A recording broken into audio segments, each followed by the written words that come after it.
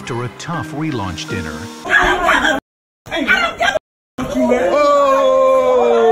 Gordon gathers David, Brian, and Greg to give his final words of advice. Tonight, you stood on that hot plate and you bust. Mate, you've got a big. You amaze me.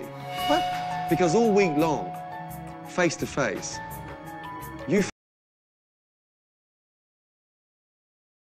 How have I been lying to you, Gordy? How? Tell me. Gordy? Yeah, how? You want to disrespect me? I can disrespect you too. But tell me how. Tell me how I'm not disrespecting. I'm telling you the truth. No, you're disrespecting me because you don't know the truth. From the first minute you walked in this door, standing there with your big long coat, sunglasses, looking like proud cops. Are you aware that the lobsters in your fridge are Canadian? Hamartus americanus, same animal, right? Humanus Americanus, my arsos. You can't even be honest with yourself, let alone me. Mate, you've been exposed. Oh, yeah, exposed. You're a hypocrite. Is that right? Absolutely. Yeah. For you, my advice is for him to get his partners, get your money out, yeah, and disappear. Yeah, all right.